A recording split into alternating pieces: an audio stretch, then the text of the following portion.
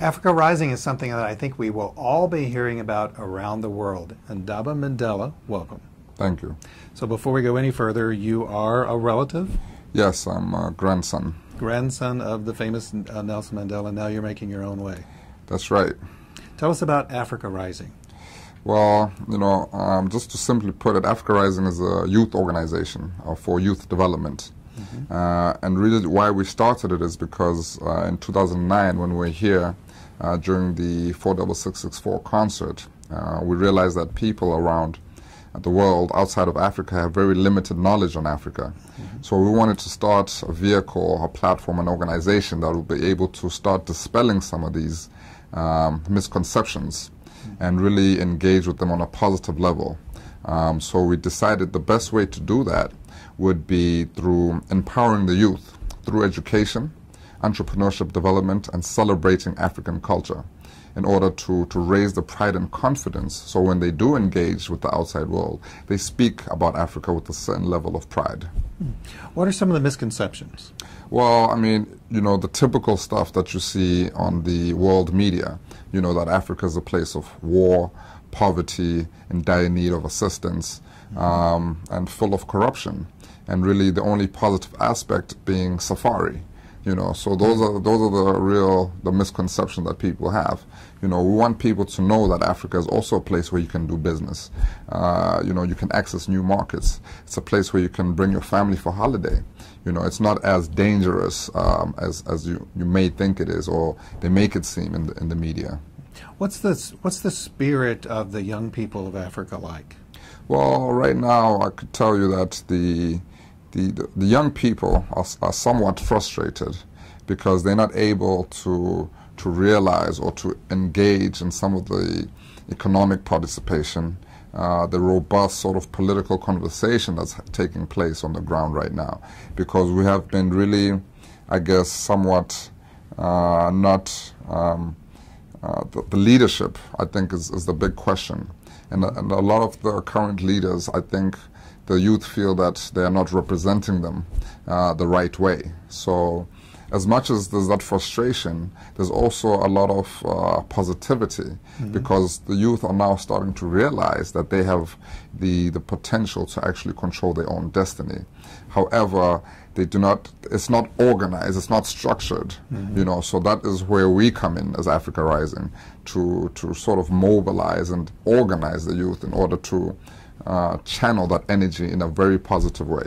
How are you doing that? How are you doing the organization? Because it's tough. I just have children at home, and it's tough organizing too. So yeah. So basically, when we started, what we did, we reached out to our friends, our immediate sort of social network, and we let them know that we wanted to, start this organization, and we got the input as to what are some of the challenges, or what are some of the goals that we should be trying to achieve.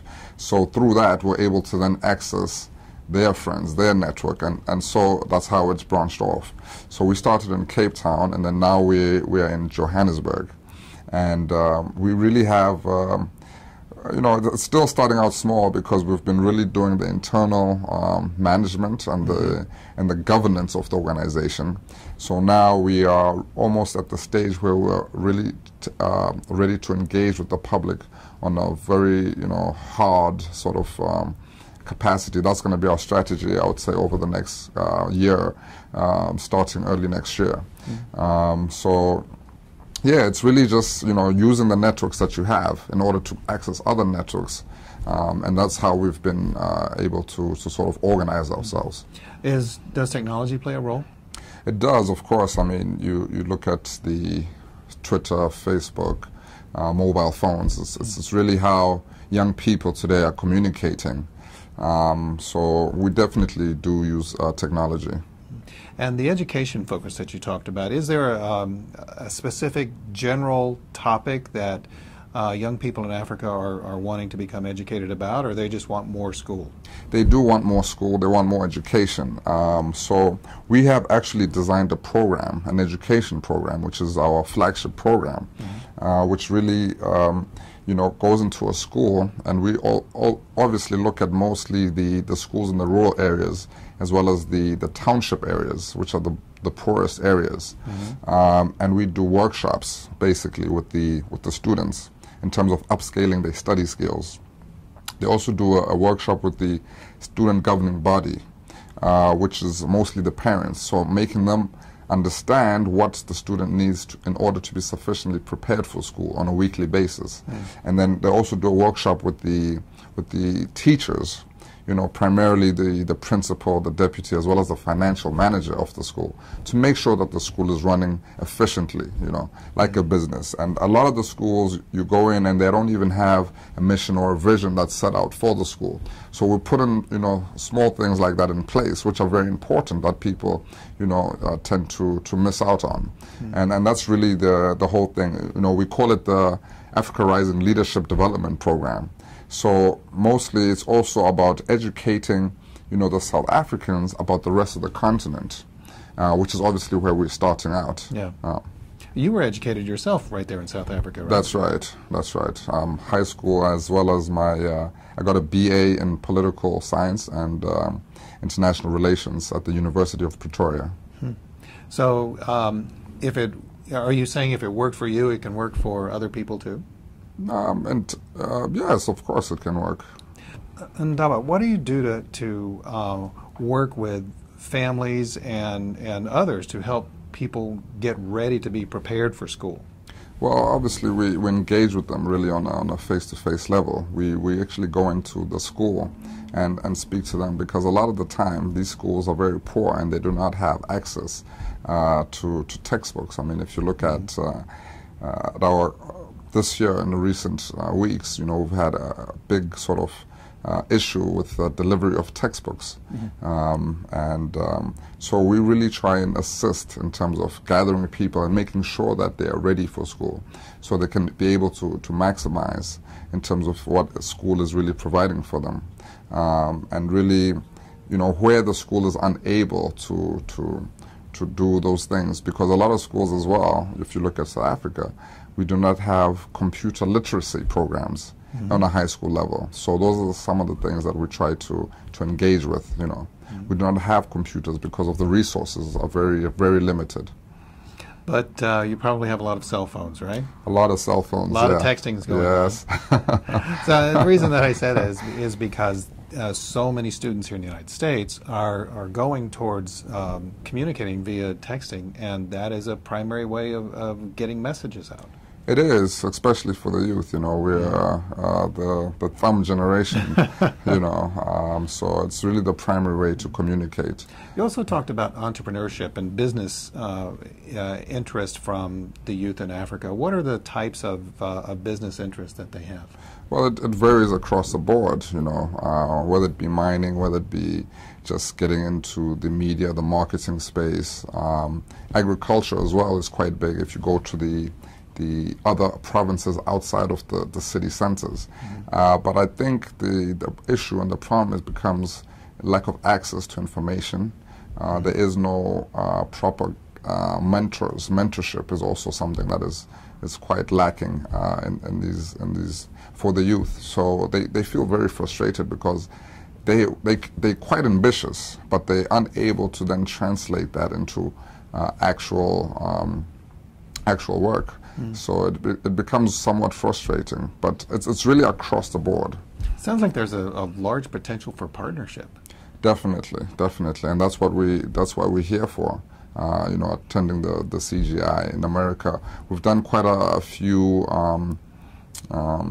press conferences in Paris and Belgium, as well as Nigeria, you know, to try and gather partnerships, to make them understand and aware that Africa is at the point now of wanting to partner and work with people in order to really get development running off the ground. And obviously we really particularly look at the youth segment of it. People, particularly youth, oftentimes don't have a whole lot of patience. I suspect that it will take patience for you to become successful with the Africa Rising in terms of truly rising up. How long do you think it's going to take, and what do you think it's going to take to make it happen? Well, I mean, it could take anything from, in terms of us starting to really rise, I think it could take probably another 8 months to a year from now before you really see us taking off. That's a very short time. It's very short, but like I said, we're at that stage now of really engaging with the public.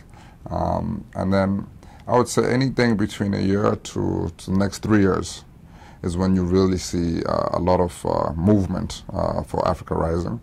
And, you know, for us, because we really believe in the principle of together we stand, divided we fall. That is one of our mottos at Africa Rising. And we're really looking to partner, you know, so to say that through collaboration and consolidation of African youth across the continent, also looking at the African diaspora across the world, you know, everybody who cares about the development of Africa, you know, those are the people we're really trying to tap into. And already, you know, during our press conferences in different parts of the world, we've had huge interest.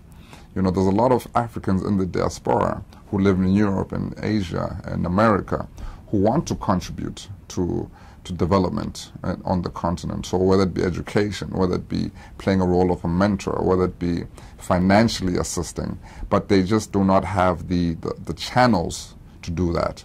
So that is also one of the roles that we're going to be playing. You know, it's putting them in touch with the right platforms, organizations where they want to participate. That's a big responsibility that you're taking on for yourself. Are you ready for the challenge? We are ready for the challenge. I mean, it all happens one day at a time, you know. So for now, we're really concentrating in South Africa. And then with each year, we want to then expand to another African country. So we've already had interest from Gabon, as well as the Democratic Republic of Congo, who want us to take some of our programs to their countries and start getting them off the ground as of next year. You know what? We're all going to be watching Africa Rising. Ndaba, thank you very much for being with us. Thank you very much, Stan.